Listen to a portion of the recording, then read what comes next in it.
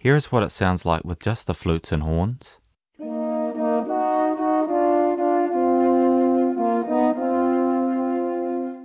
And now with everyone in. In this video, I'm going to go into detail of how I arranged You Go To My Head in the Miles Ahead style. I'll cover form, melody and motifs, harmony, and then voicings and orchestration. Then I'll play the arrangement again. The form of You Go To My Head is a traditional AABA, but with an additional 10-bar C section. The added C section is great, as it contains a nice climax and ending to the melody. At this tempo, it's possible for the arrangement to just be once through the head, with an intro and ending, and that is what I ended up doing. Gil did this for My Ship, Lament, and The Meaning of the Blues. In terms of the general structure of my arrangement, for the intro, I used it to build expectation and mystery.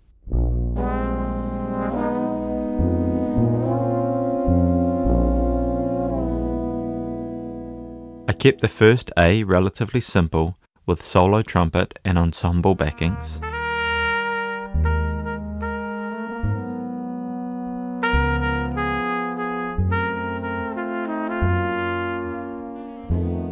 In the second A, I had more frequent texture changes and added an extra bar at the transition.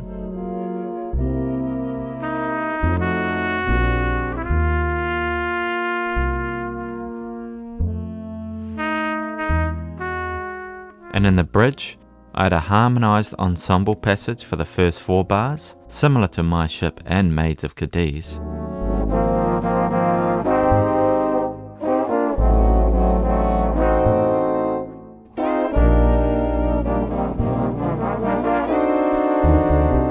Then a thinner texture for the next 4 bars with the trumpet on the melody again. In the third A, there's a trumpet lead over some new textures, as well as an ensemble phrase.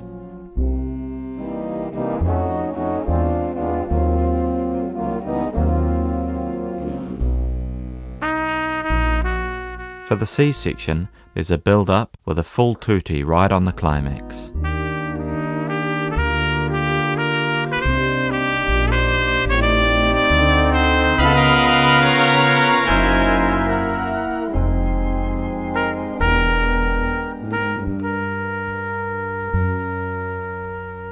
And the ending is similar to the introduction.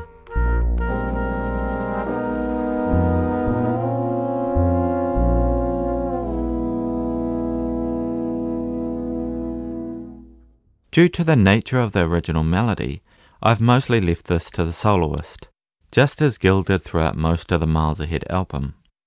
I think it's important to have motifs that run throughout an arrangement, making sure to give even unimportant parts a link to something else in the arrangement where possible. Here is a collection of ideas and motifs I've used throughout the arrangement. Throughout the introduction, turnaround to the bridge, C section and ending, I have a pedal note motif.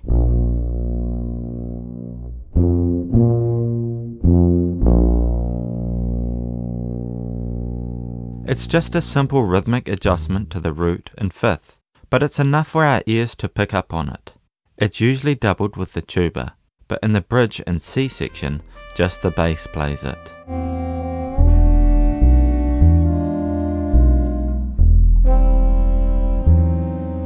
For the intro, turnaround and ending, this motif is accompanied with a simple rhythm in the trombones, which makes it more recognizable again.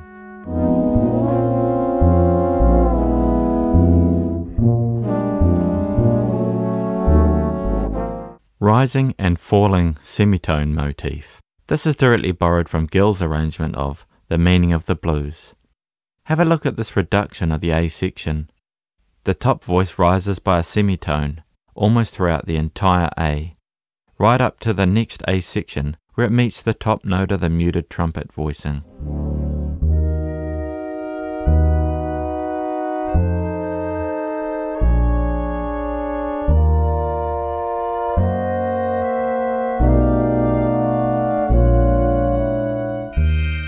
In green, I've highlighted a downward semitone movement that I utilise several times later in the arrangement.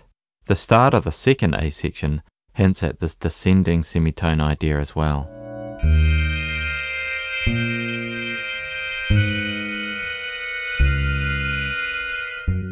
In the second part of the bridge, I hired a falling semitone motif inside the accompanying chords.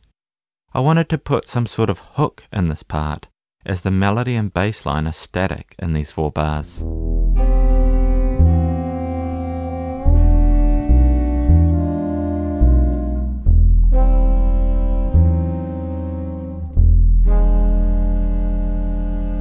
Although it's not particularly original, the falling semitone motif appears a few times in the bass as well, often doubled with the tuba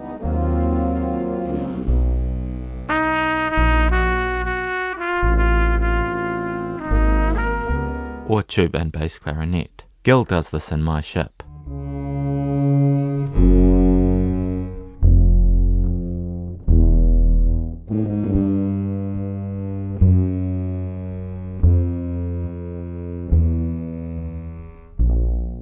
Okay, on to the harmony. My main reharmonization techniques were increasing or decreasing the harmonic rhythm, substitution, and new chords I obtained through voice leading. I'll show a few examples of each. If you want to do some in-depth study, the score and reduction is available on my Ko-fi page. Links are in the description. I'll show you a few moments where I added or changed chords for more or less harmonic movement. Contrast is one of the best and simplest compositional tools you have, so increasing or decreasing harmonic rhythm is a way of emphasizing this aspect. In this example, I increased the harmonic rhythm to build momentum into the C section.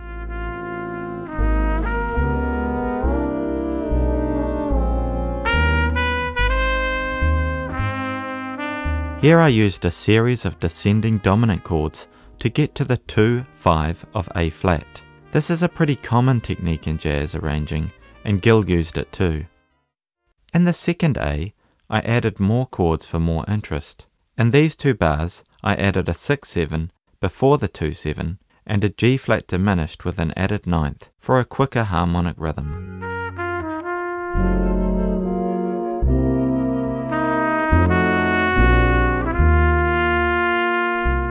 In the ensemble soli section, there is a new chord for each new melody pitch. If you're wondering what I'm up to here, then you'll really enjoy some of my previous videos where I cover this sort of technique in detail. But it was common in ensemble soli moments for Gil to harmonize each note of the melody with a new chord. This helps to make this beautiful ensemble moment stand out.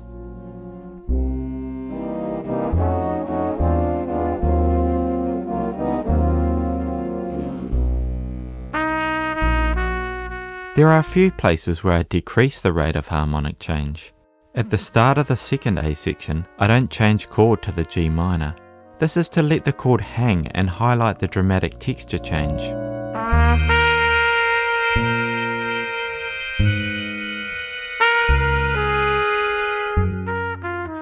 In other places at the start of the C section, where I have the same harmonic rhythm, but I altered the chord to have the same bass note. This makes it seem like there is less movement and helps to contrast from the build toward the climax. You might be wondering how I changed the original D flat 7 for an A flat minor. Well, they are from the same mode. Chord 4-7 is usually a Lydian dominant, which is the 4th mode of the A flat melodic minor scale. So I just borrowed a chord from the same mode, using chord 1 from the mode rather than chord 4.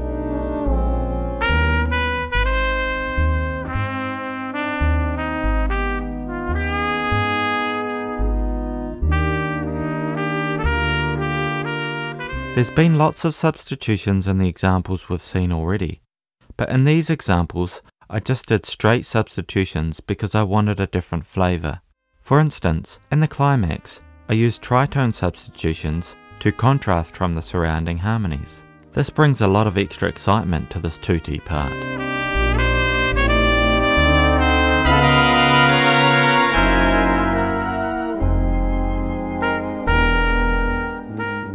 And at the ending of the third A, I replaced chord 1 with a sharp 4 minor 7 flat 5 to lead into the turnaround into the C section.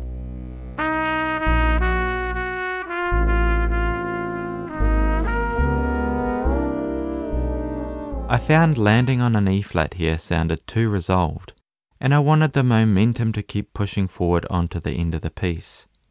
Sharp 4 minor 7 flat 5 isn't a direct substitution for chord 1, but it's often used as a 2 chord going into chord 3, which usually starts the turnaround.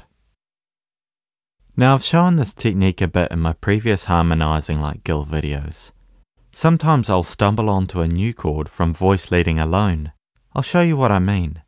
In this first A section, I have the rising semitone accompaniment. In the third bar, I happen to land on a C with what would have usually been a G flat chord. The C then resolve upwards to a D flat. So I tried chords that would work with a C and F in the melody and G flat in the bass. The G flat diminished worked well, and the pitches all moved nicely to the G flat major chord. I like the tension it adds to this moment.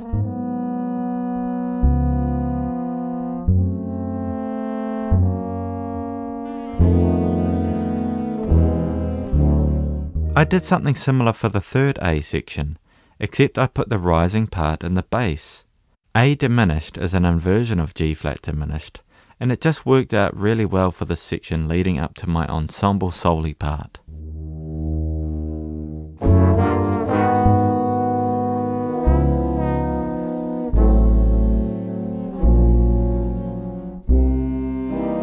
Thinking of voice leading specifically helped me out a lot in this transition to the bridge. I had added an extra bar and wasn't sure of the harmony that should be used in the trombones. So in the last chord before the bridge, I had all the trombone parts move by semitone to their destination. The C sharp and F sharp move down, and the A moves up to a B flat. I've grayed out the pitches played by other instruments in the bridge.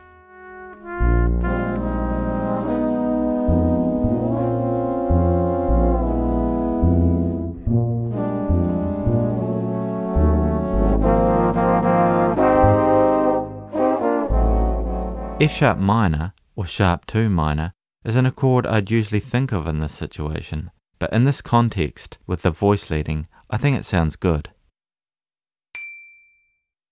As I mentioned in the first video, the instrumentation of the arrangement is solo trumpet, alto sax, flute, alto flute, clarinet, bass clarinet, 2 French horns, 4 trumpets, 3 trombones, tuba and bass. If you're unfamiliar with some of the qualities of these instruments, I recommend having a look at my channel. I've done several videos on specific instruments. For this voicing in the second A section, I borrowed Gil's voicings from The Meaning of the Blues. On top we have a flute, then an alto flute, clarinet, a highish bass clarinet, 2 French horns helping to blend the chord together, and a nice rounded tuba reinforcing the bass. For those of you interested in how these chords are voiced, I'll talk about this F7 augmented flat 9 in more detail. I have the root in the bottom, and then the 3rd and 7th. Having a solid foundation of root, 3rd and 7th in the lower part of the chord allows you to use all sorts of alterations above. The flute is on the augmented 5th, the alto flute is doubling the 3rd, and the clarinet is on the flat and 9th. The bass clarinet is doubling the 7th.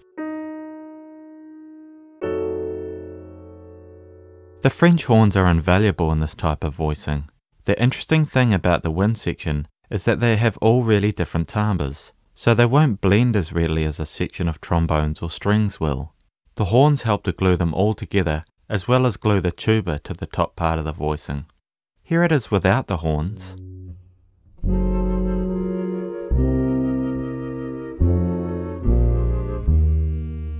And now with the horns.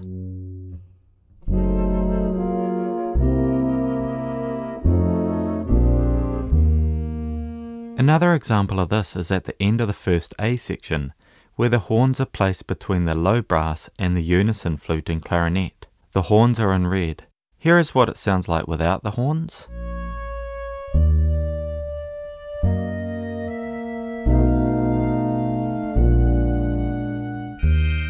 And with the horns.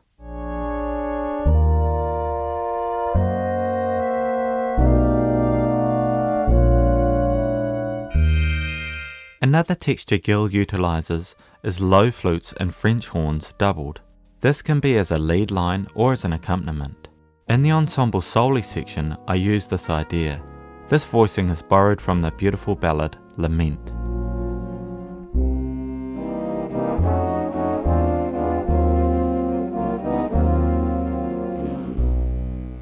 The top two parts are flute and alto flute, doubled by 2 French horns. The next 2 notes below are trombones, and the bass line is doubled by tuba and bass clarinet. Flutes and horns have a beautiful cloudy, glowing quality that is just stunning. Here is what it sounds like with just the flutes and horns.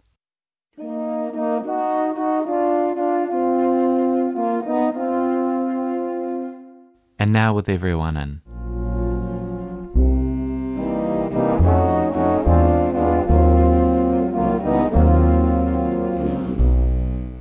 I have found that Gil will usually keep an alto sax in the wind section. They can add a nice weight to the winds when needed. In bar 3 and 4 of the bridge, I add the alto sax to the melody. You can hear its tone adds a nice woody edge to the melody line.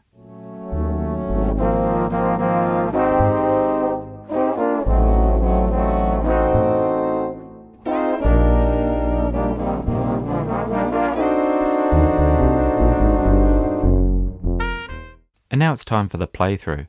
Thanks for watching. Please leave any questions you have in the comments section. Thanks to the players for recording this for me.